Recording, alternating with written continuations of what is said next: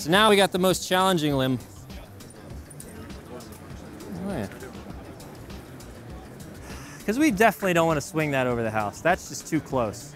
But I have my other rigging point over there on the opposite end. Now, if I had the ability to lift, this would be a great time to use it. I would shoot to be lifting it towards that point over there.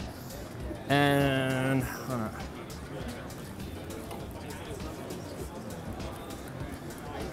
but what happened was that we would aim a notch that way, because this is, proportion-wise, this is far too big a limb to take all in one piece. We're gonna have to take it in more than one piece. We would shoot our notch back towards that point. We'd have to make it really open. And what's gonna happen, at some point, this is gonna peak, and now your hinge is gonna be the only thing that's gonna keep that from breaking and dumping into your system. So, another case where I love to put a butt line. So I'd have a butt line on this, because when that breaks off, I don't like how that can jolt into a system that's had the stretch pulled out of it already. It's kind of, and again, this is my opinion, this is my take on things. This may not be how it necessarily is. I don't have scientific evidence to back this up. But when you're cranking stuff, yeah, we're lifting, but you're also kind of taking the stretch out of it, which is sort of where that energy absorption comes from when you dynamically load. So if I take all the stretch out, I crank something up, and then I dump something into it, it's gonna be just a little bit harder on my gear and a little bit harder on the tree. Not detrimentally, because we've taken most of the dynamic out of this by lifting it, but we are gonna get a little bit there. So then I like to put that butt line in to control as it comes off and goes into that cut. But we're approaching this with the stipulation that I don't have a way to lift this thing. So what am I gonna do? I'm gonna have to switch my rigging point.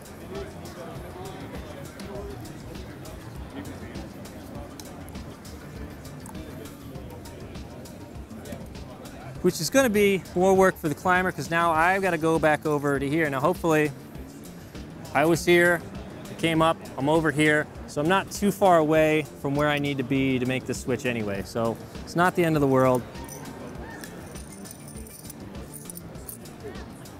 So I make that switch, I go out here, I take this with me. Now, the further out I put this, the more, all right, where's my, the further out I put this, the bigger swing this is gonna take, the furthest distance it's gotta travel. And then this butt wants to spear out this way towards the house. Now I'm obviously gonna put a butt line on it, but I'm not gonna tie it out necessarily that far. I know this is close, but I do want it somewhere between balanced and near balanced, and still able to maintain this clearance that I desperately need in this situation. So I'm gonna eyeball where I think that might be. I think it might be here. Again, a spider leg would be great. I didn't bring one. You can kind of make one up with the rope that you have. It's a bit of work.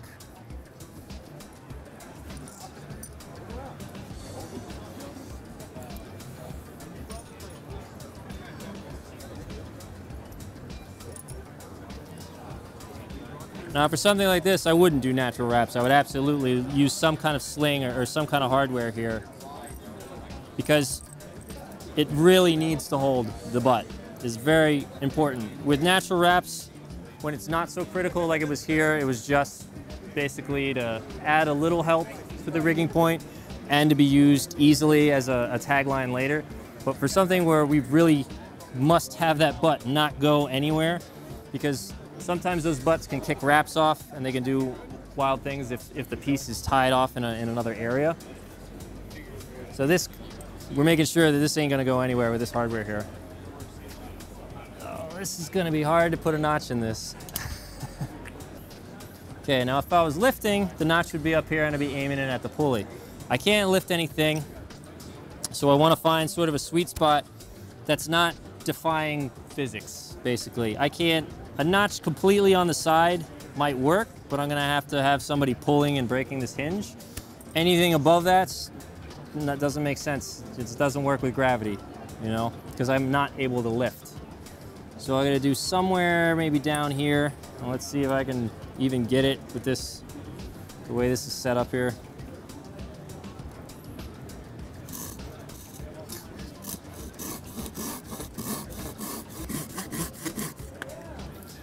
There's your notch there. Got a little bypass to clean that up.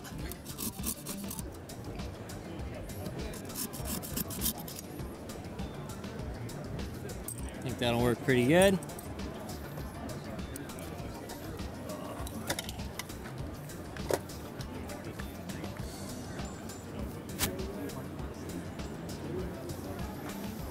So now we're gonna stick our butt line in here. And this one definitely needs to be held somewhere, somehow. Ground guy takes a wrap or something, or you have the kind of aerial friction device that you can lock off. Something. Try to get this distance close too. I don't want this to travel very far at all. I want it to be tight as possible. So let's have Groundy hold this for me. Oh, I went off. Oh, you can get away with holding it right there. Hold it right there.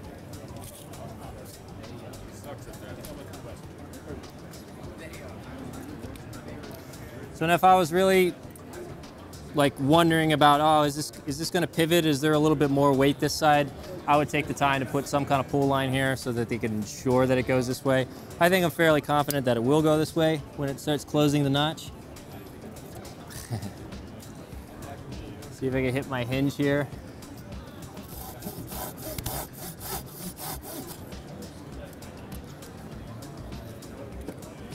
Leaving a little hinge here, and we're just going to illustrate how it works. So this is going to bend, and it's going to do what I want it to do. Created that pivot point right here, not too far on the side, because you're asking the hinge to do something that is not going to work, because gravity is going to want to break it off. It will pivot to a point, and then this isn't going to be able to keep it tight enough because the angle is going to start closing, so we'll want to break off like that. If you take something somewhere between where gravity wants to take it and its actual lean, usually somewhere around the 45-ish area, you've got a better chance of swinging it and holding it longer. That's my thought on it. I could be wrong. But I've seen it work, and I've made it work a lot. So that's what we're doing here, and you can go ahead and start letting it out, let the butt line out. And now we're slowly introducing this, good amount of weight into the system. We'd probably have both guys lowering it at the same time. So now the hardest part of the tree is done, really. Well, the hardest part in the canopy is done. We can do something similar with this, same deal, but now our pivot point's way back here. We got much less actual material over our target. So now I'm starting to feel good. We would probably proceed, right with this. I don't want to take too much of the tree apart. Tie this off somewhere here, butt tie this here, same deal. It's like the same formula. I just keep applying over and over again in different ways, really. This over here, we got plenty of clearance. Maybe we got open yard, just bomb it. Anything you can bomb and get away with, that's always great because you're not rigging stuff you don't need to rig. You can rig it if you want to, if you want to give these guys sort of an opportunity to maybe stick a ball cutter underneath something, or if it makes cleanup easier, maybe you do it. But if you don't have to and you don't want to put the added force and the added risk or the added weight on your slings and your pulleys, don't have to. So then we would proceed with this, and then we'd probably take this out, then spur back up, and then we'd start taking off the easy material. All this is pretty easy stuff. Now this right back here is kind of worth talking about. Just because it looks like, oh, this is totally easy, right? Well, this will be my model for it. You got this piece out here, and that rigging point back there is kind of taking it where we don't want it, over near our target. Maybe not directly in line with our target. So I would probably keep this pulley and just scoot it down to here and then flop that into that system right there. And that would share the load nicely instead of putting everything on one pulley right there. So we'd share the load with this, just move it down to here, lower it. Probably do the same down here too. So I've taken this in half. I have my pulley here for it. Send that straight down back here. Now I'm over to this. I got my pulley with me anyway. I'm not gonna send it back there. It doesn't need to go back there. It's not gonna help anybody. That's taking it back towards my target. I keep my redirect. Even though that's a little bit more force by flopping it into my pulley right here, I'd rather take that than have anything thrown in that direction and have anything swing back that direction. This just keeps it out here a little bit more. Take that out. And I would have taken this already, by the way. We would have gotten this out of the way. And then you're looking at your top over here. Pretty standard, easy stuff. You get out here, you put your pulley here, you flop it down. Now we're looking at wood, okay? We're looking at wood close to the house, and all of you guys have seen when stuff comes down and it flops down. I'm not allowed to cut the orange part, by the way. When stuff comes down and it flops down, if people don't let it run, or if something, you know, gets locked up for whatever reason, kind of bounces, skips off to the side sometimes is a possibility. We don't want that. We want to be able to let this run perfectly to the ground. You might want to consider taking additional measures. Now, if we can pull this wood into here, we're absolutely going to do that. Then that takes all the risk out of the rigging part of this. That's just, now it's your hinge and your direction, and we're going this way with it. And we don't have to worry about flopping anything or anything bouncing off of anything else. Wood goes there, bang. Pretty nice and easy. But if we do have to rig this down, so the direction you might send it might be not that way, because if it does pendulum back, now it's going towards the house. Maybe somewhere kind of to the side or somewhere out here. If you're really worried about it, if your boss is really freaking out about it, and if you have the hardware to do so, a twin system, which, and not double blocking, a twin system, meaning 2 ropes, 2 pulleys side by side, but you need 2 lowering devices for this, or you need 1 big Stein double bollard lowering device for this. Give me a second, and I'm gonna take this apart, illustrate what I'm talking about. So yeah, this is a Reg Coates original. That's the first guy I ever saw do this. And basically, he would do it in order to take larger pieces and spread the force, spread it over more components, more rope in the system, more pulleys. What we're using it for here, I mean, it's gonna do that, it's gonna accomplish that same thing. But what it also does when you let them out at the same time, it keeps the piece in line. It keeps it from skipping off to the side.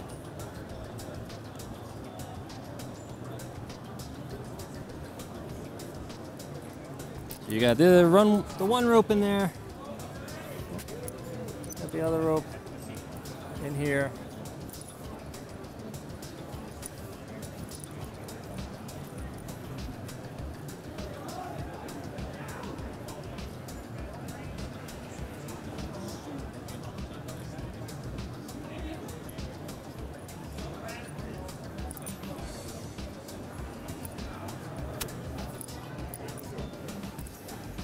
So now when this goes over, if you set it up right, you lower it right, this thing flops down. Hopefully you let it run. If for whatever reason it doesn't run correctly, it's not gonna skip off to the side. It's not gonna get near your house. It's gonna be held right here. As long as you don't let one out faster than the other one, it's gonna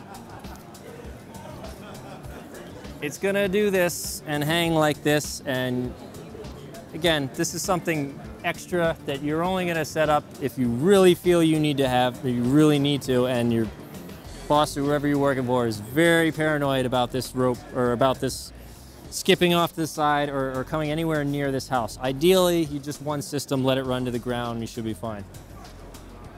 Extra precautionary overboard style stuff, but it does happen, and it's just an extra option that you have to do it with. Yeah.